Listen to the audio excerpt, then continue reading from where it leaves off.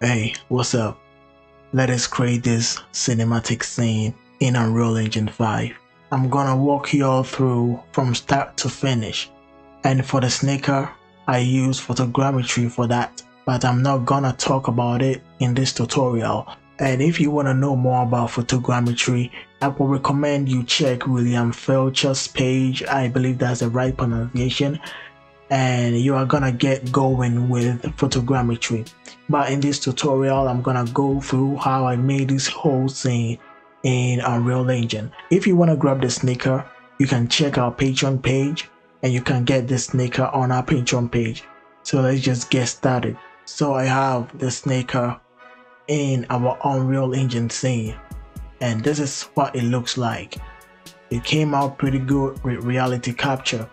But in here, I want to get some asset from Quixel Bridge. I will get this grass, and also I'm gonna get this sunflower, and I'm gonna get these two sunflowers. This one, I'm gonna close the page, and I'm gonna get this one too. So definitely we are gonna scatter some grass, and I'm gonna get this beach rock formation.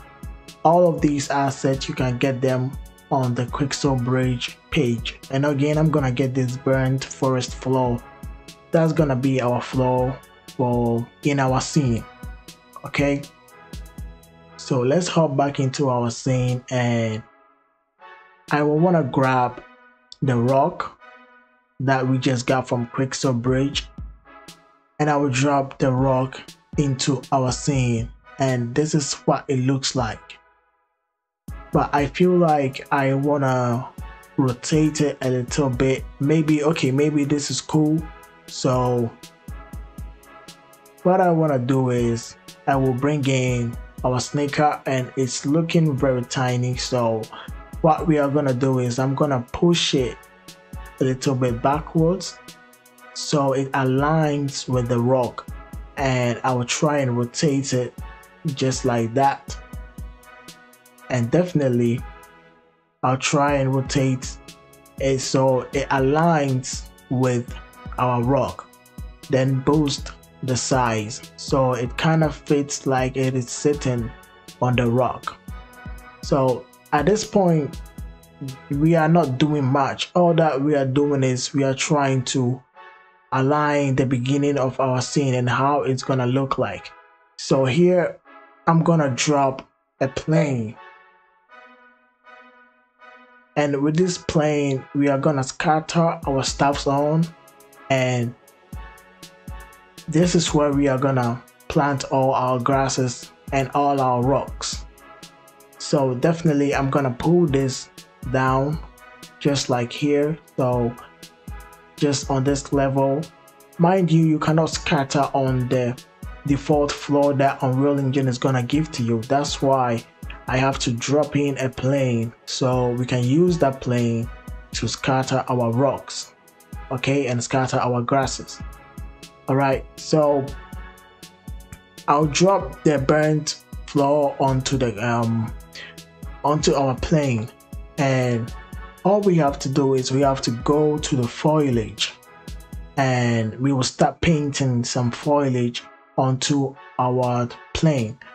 All right, so at this point I'm painting some rocks onto our planes, because on a normal ground we are gonna get some rocks. Definitely you are not gonna see this in the whole scene that much because we are gonna cover it with grass, and I don't like the colors of the rocks, so I'm gonna go to the albedo and the albedo tint, and when I drop it down I'm gonna get this dark color, because this is what I'm going in for the whole scene.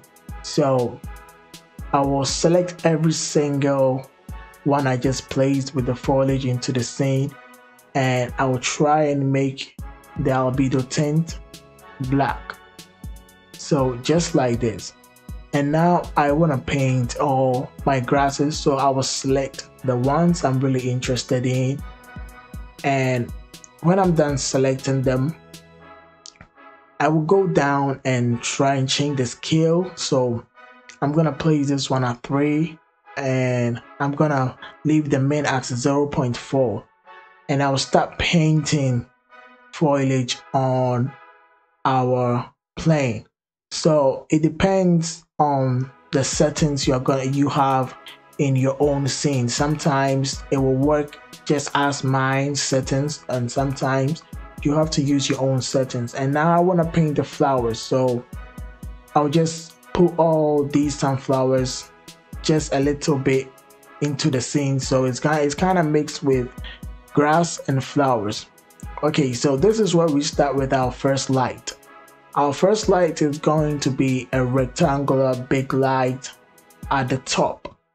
Okay, so I'll try my best to disable all the directional light, so we are left with our own light that we have to plant into the scene. So first things first, we want to plant this light at the top, and don't make it so much lit, just a little bit, because we are gonna add more light into the scene. But this is gonna be the first and the basic one, that's gonna be the master. And I want to double click here because I don't actually like the color of the grass. It's more green and it's not gonna sit into the scene, so I will just deselect the albedo and I will drag the color to be more black. So when we get into the scene, we have something like that. And I won't do it for only the grass, I'm also gonna do it for the sunflowers, because that really sits with the scene I'm actually going in for.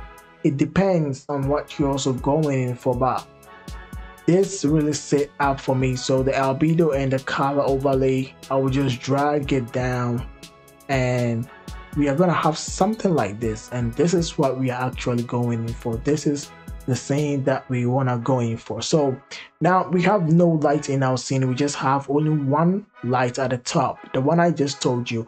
Now check this light. I have this light here. And with this light, I'm going to show you where this light is at in the scene. So I will definitely get out of the camera and you know where this light is at. So this is the light. Now this light, I really want to make it a little bit small because we don't want the light spilling on the grass. Okay, we want the light only focusing on the snaker. Now when I turn it on, you see this is only more focusing on the snaker, and it's really more intense, so I will really pull this a little bit down, so just more subtle to give it this subtle effect. We are not going in for an exposed asset. We are just going in for a little bit of light on our snaker. And when I turn it on and off, you see the effect is given in. And I'll go back and we want to plant in another light. So I'll duplicate it and pull this light at the back of the snaker, which is going to lit the side back of the snaker. All right, so when I turn it back on and off, you see the effect is planting on the snaker. All right, so at this point I really feel the scene, and the scene is really great, but we have one light. We want to lit this light on the legs of the snaker, in front of the snaker. So another small rectangle light, and I will position it just right at the top of the legs of the snaker. Okay, and I will drag the intensity down, and this is the effect that it is giving us. Very perfect. This is amazing. Okay, so since we are done with this, we are not actually done. We have to go to the post-processing, and at this point it's just user preference. Okay, you want to add some effects, some global color grading effect in your scene. It depends on the feel that you are going in for. You can add some saturation and contrast into your scene. You can definitely do this in DaVinci Resolve or Premiere Pro, how you really want it, but I actually like DaVinci Resolve. But you can do it in Unreal Engine too, so you can see the effect that you are going in for and what you want to put out. So the temperature, try and play with it a little bit to see what is actually going to be the outcome, and this is how I want it. All right, And you can see I'm still adding in effects to make my scene really look cinematic as how I want it. All right.